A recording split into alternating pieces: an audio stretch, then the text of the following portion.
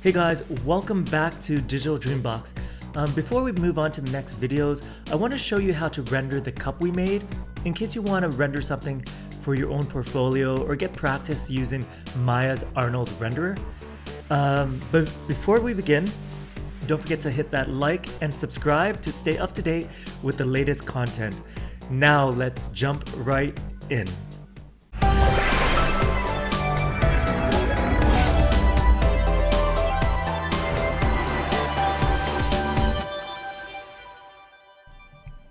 Alright, let's render this cup. So here we have our cup, and the first thing we'll need to do is establish some type of composition before we throw in any of those lights, or at least have an idea of it, because what I'm going to do is go with a static shot, and if it was something dynamic, I would keep rotating, adjust lights, but because it's something static, I want to establish that first. So first thing we need to do, I'm saying first a lot, okay, let's give our cup the proper material because we're using the Arnold Renderer.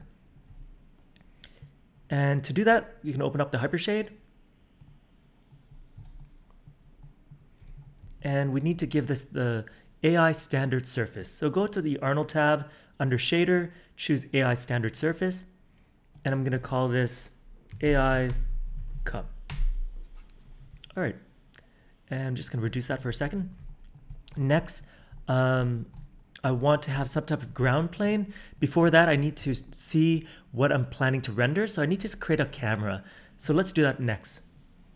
Go up to the 2-panel view, select that one. And here's our side panel. And then go up to the Create tab, choose Camera, and then Camera. And that'll create a new camera. I'm going to bring back our grid, and then I'm going to rotate the camera. So I'm holding down J, dragging this so that it's pointing this way. And then I want to change this perspective to use this camera. So under Panels, under what perspective you'd like, choose Camera 1. And then let's name this camera so it doesn't get too confusing. In the outliner, we'll call Camera 1 Render Cam. Here we go. And then let's just bring this camera back a little bit, pull it up a little bit, and then bring it back a bit more. All right.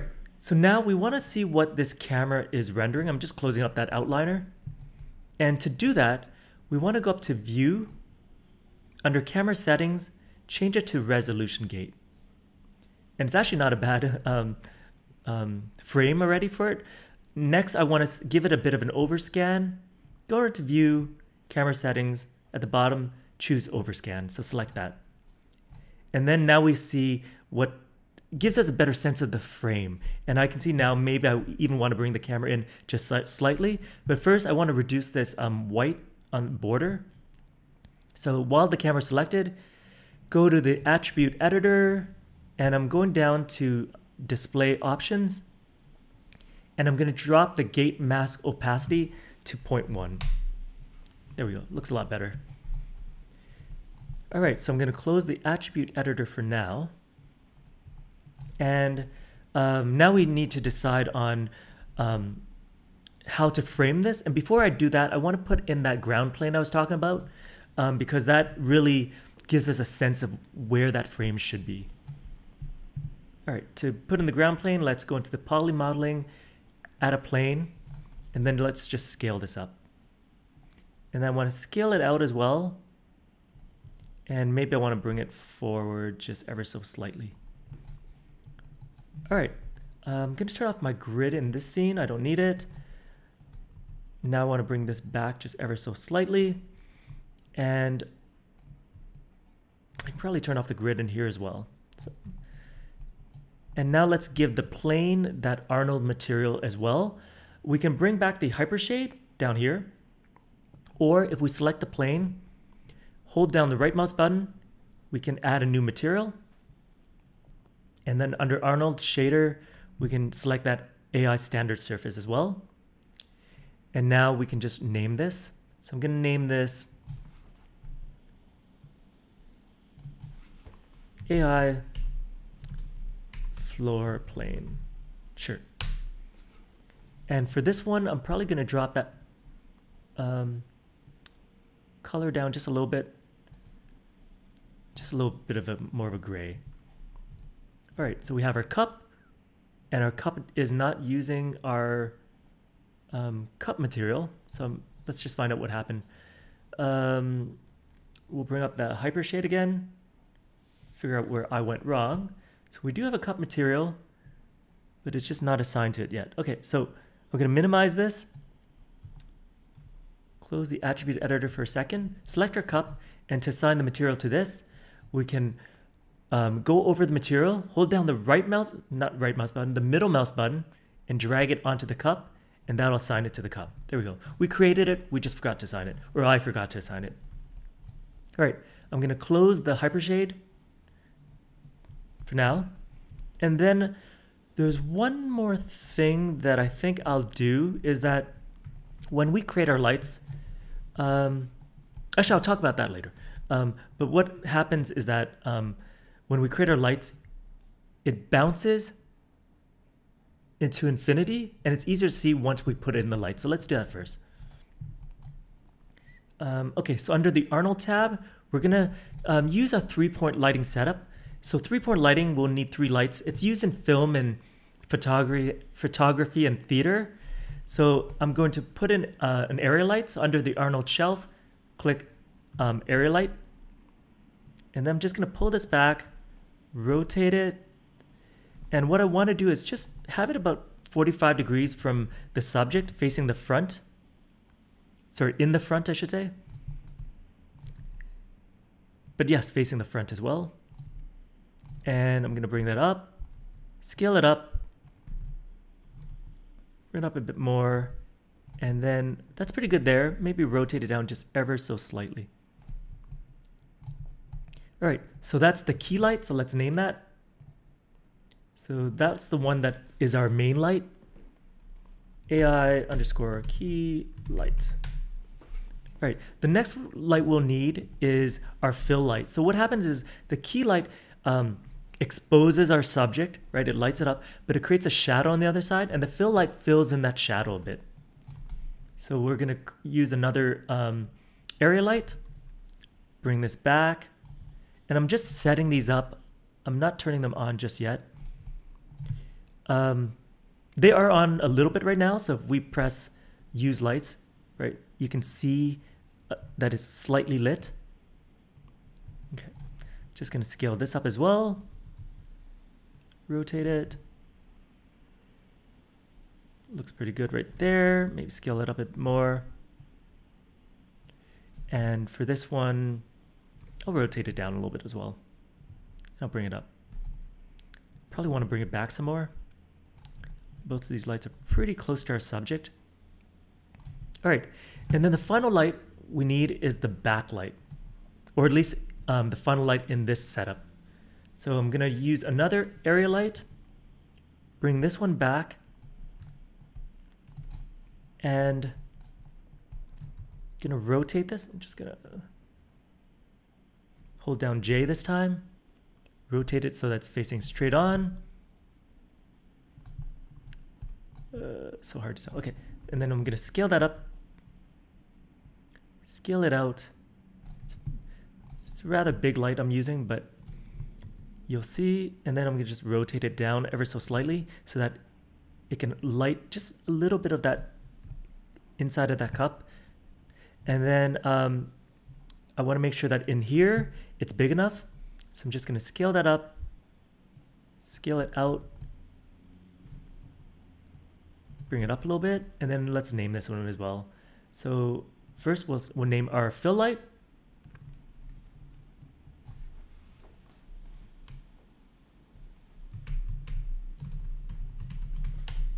And then let's name the other one. This one's called the backlight.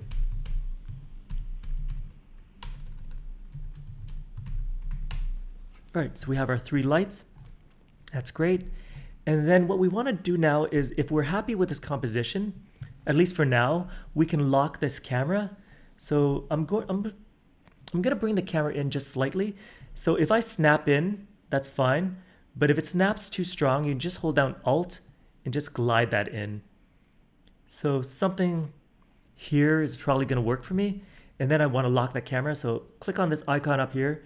That'll lock the camera. So now we can't select it. And then that camera, I want to hide it in this view as well. So I can go up to here to show cameras, and under cameras, just select that one. So now it's hidden. All right, and I don't need this panel open anymore, at least not for now. I can go back to my single panel view. And then what I was talking about earlier is I want to contain this light a little bit, or these lights. Right now they bounce to infinity, and I want these two lights to have a little bit of a bounce back. So you don't really need to do this, but I'm gonna create one more object, and it's a cube. Gonna scale up this cube quite large, and it's gonna simulate a room. And I'm gonna scale it out. I said that I didn't need that other panel, but I need to bring it back now. So I'm gonna select the 2-panel view, and in this one, I'm gonna choose that render cam. Where is it? Panels, render cam. And for some reason, oh, the cube's too big. Okay, so I just need to, I'm gonna delete this front face. I'm not gonna use it. So just that I can see whether the edge of the cube is, so if it was too far in, I'd be able to see that, but it has enough horizontal space, so that's good. And I'm just gonna bring it up. And what this allows the lights to do is bounce back. Gives it an extra sense of realism. And then what I want to do is give this cube its own material. I'm going to reverse these normals. I don't think it matters, but I'm just selecting the faces, holding down Shift, holding down the right mouse button. I'm under face normals. So here, face normals, I'm going to reverse those. All right. And then I'm going to select the cube and give it its own material. So I'm holding down the right mouse button, add a new material, and under Arnold Shader, AI standard surface, and for this one here, I'm just going to delete the history. Under AI standard surface, gonna call this AI room. All right, and I think that's good for now. And now let's set up our renderer. So we don't need this view anymore. I'm going to close the outliner and then go back to the single panel. And let's open up the Arnold render view. So here is our Arnold tab, our shelf. Click on that one. And if you click on the eye, it opens up the Arnold render view. And right now, it's using the perspective shape, the perspective camera. We can change that to the render cam. And then if we hit play, it'll give us a render, but you won't be able to see much. You'll be able to see a little bit.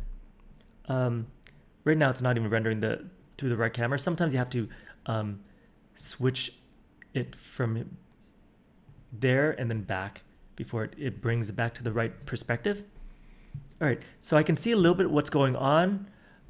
If I go into, so I'm just gonna stop this for a second.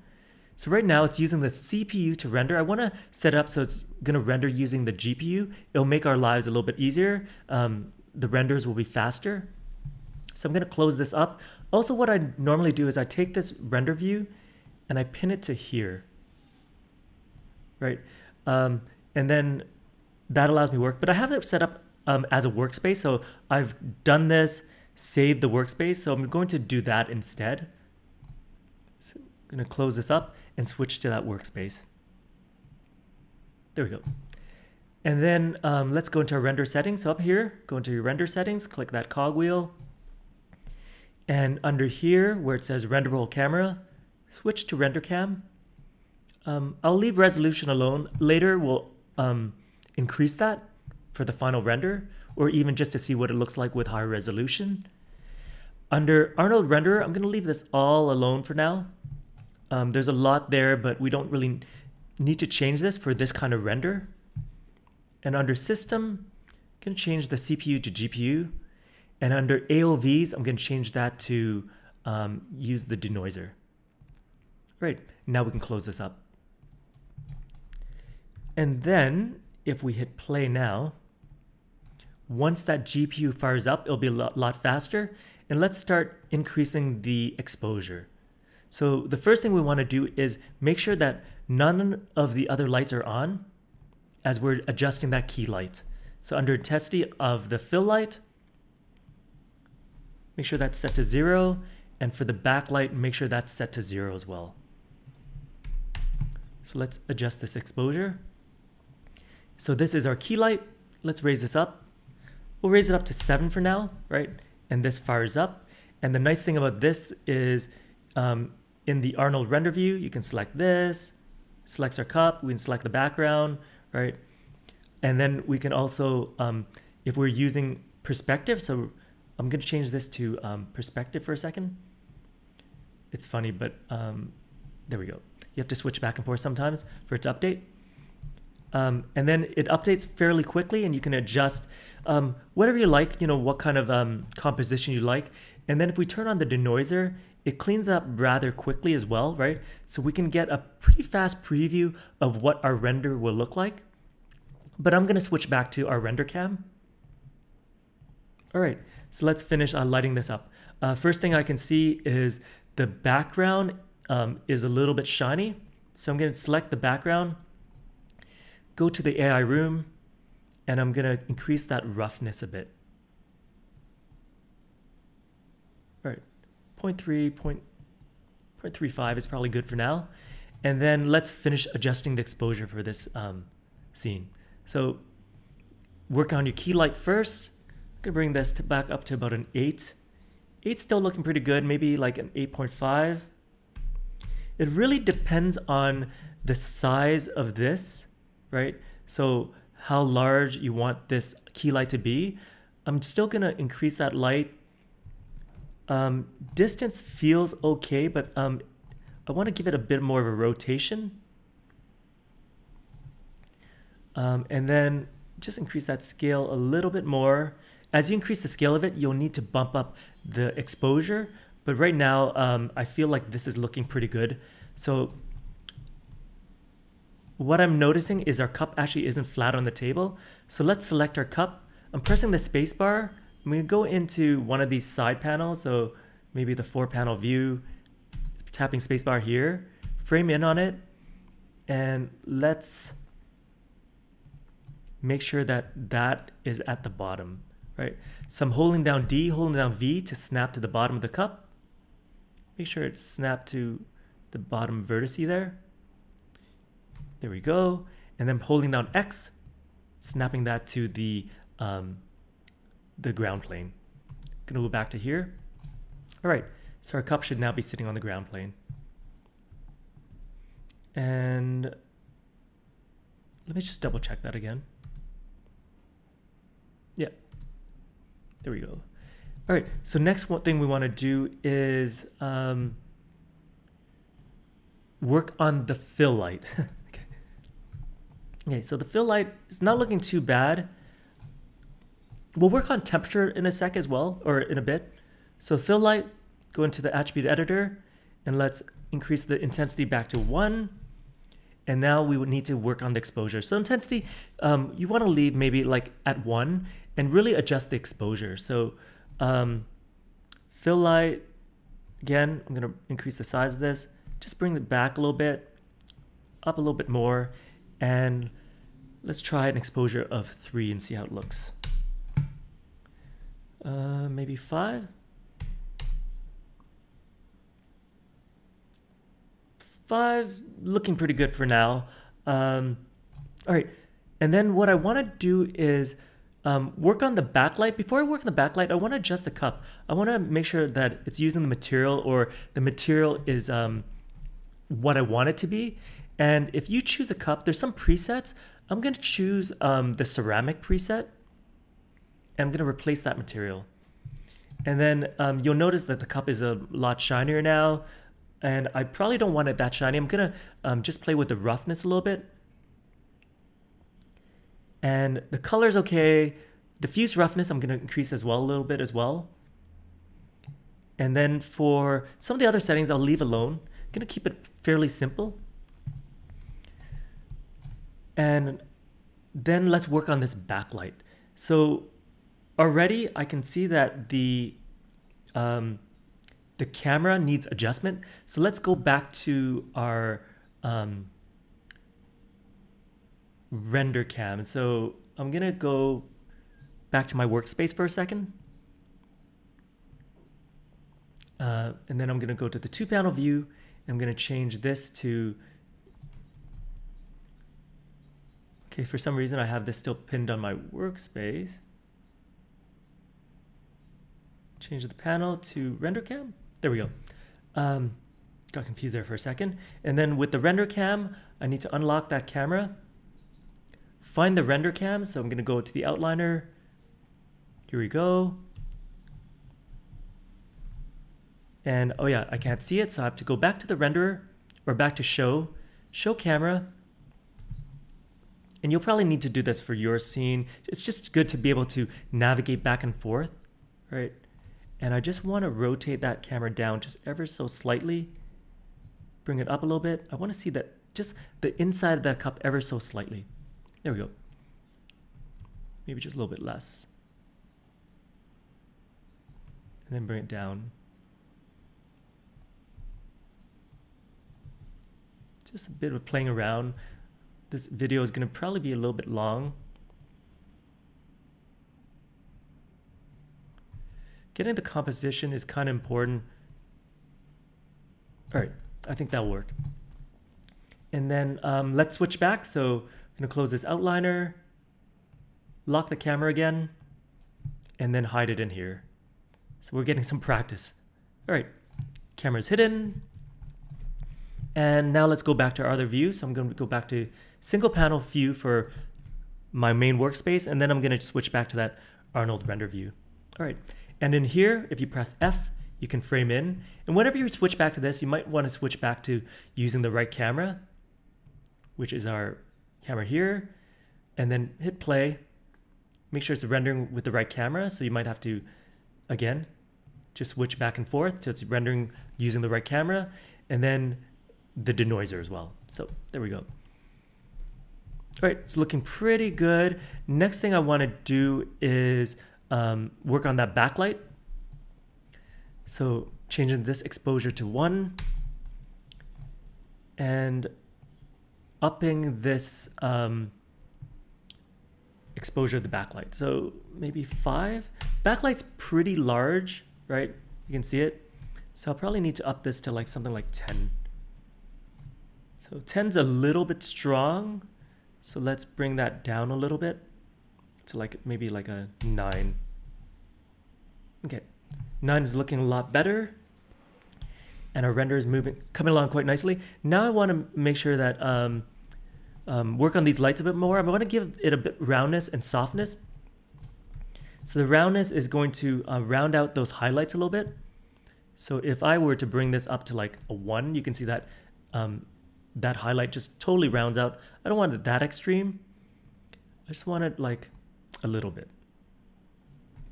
And what I can do is just bring this in a little bit so you can see this render a bit easier, maybe a bit more. All right. If you ever just want to render part of this, right, just click on this and then you can just render out part of it if you want, and it renders a lot faster. Okay. I'm not gonna do that though. Okay. And then I wanna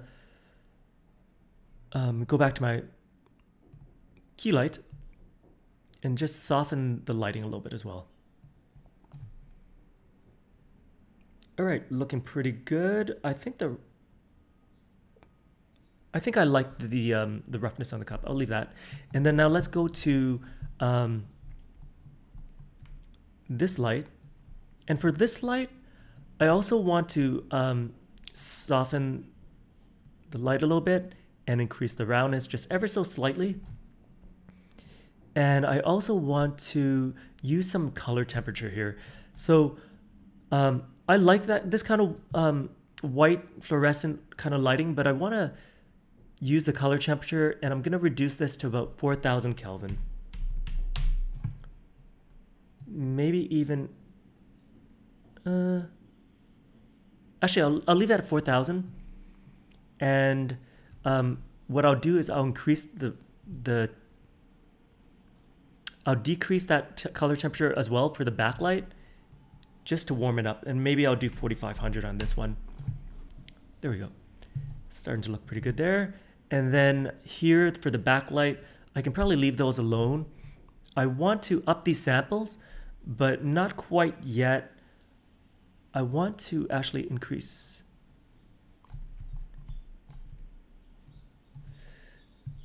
So this one, I also will use a color temperature, but I'm gonna contrast it. I'm gonna give it a nice cool tone, maybe 8000. Just to see how it looks. All right, there we go. It's looking pretty nice now. I like that neutral look. And then I want to up some of these samples as well. So that'll up the quality of the lights, the lighting. I'm going to bring this to about a 6. And you probably want to do this once you establish all the other things, because this will increase the render time. I'm going to increase the samples on this one to about a 6 as well. And then for the backlight, same thing.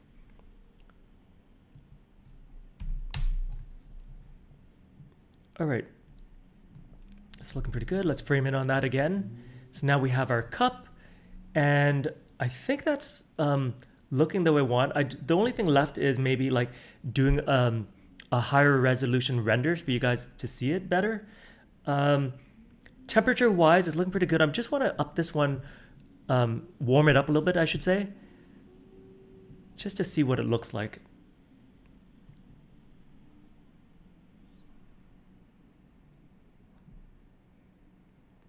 I'm going to bring this to about a 3000, and then I'm going to up the backlight just to see what it looks like. So warm it up, I should say. Maybe 3500. It's looking pretty interesting. 4000. Yeah, I'll leave it at 4000. And then that's pretty much done. Now we have some light. It's bouncing off this back plate. If I were to turn off this, hide this box, you'll see like it's a little, actually for one thing, you know, we're losing that background, but I find it improves that render. So yeah, I think we can pretty much finish this off. What I'm going to do is switch back to my regular workspace, just because it's getting kind of long, right? Rendering is always like a very organic process. And then what I want to do is now open up the render view. And then we'll hit play. Again, we'll make sure that we're using the right cam. And what I want to do is increase now the resolution and then show you guys what that looks like. So we'll switch on our denoiser as well. Settings, let's do 1080p, just because 4K gets so long.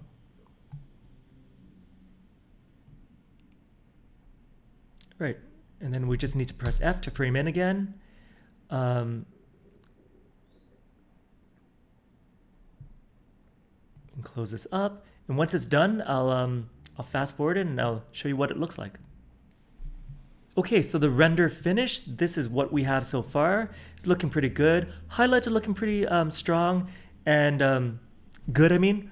And the background has a nice tone to it.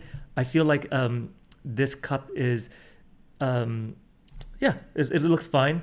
I'll save out this render. So if you want to save a snapshot of it, by the way, I'm just keep pressing F to frame in.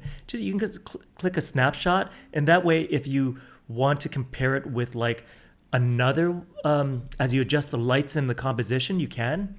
And then what I'll do is I'll save out this render. So I'm going to go to File, Save Image, and then you just need to navigate to where you want to save your image. So if you create a snapshots folder, it can save in there as well, right? Or you can just save it to where? I'm gonna just save it to my desktop. I'm gonna call it cup. That's fine. And then yeah, but yeah, so that's pretty much what we have for our render. So, okay, just one more thing before we close out. I made a 4K render and I had adjusted some of the lights, so I just wanted to show you guys what that looked like. I decreased some of the warm light and I increased the exposure a little bit, but it's not much different from the other render. So just want to show you guys that. Alright, that concludes our rendering of the cup we made using 3-point lighting. Hopefully you guys have found this useful. If you have, don't forget to hit that like and subscribe, and we'll see you in the next video. See you guys later.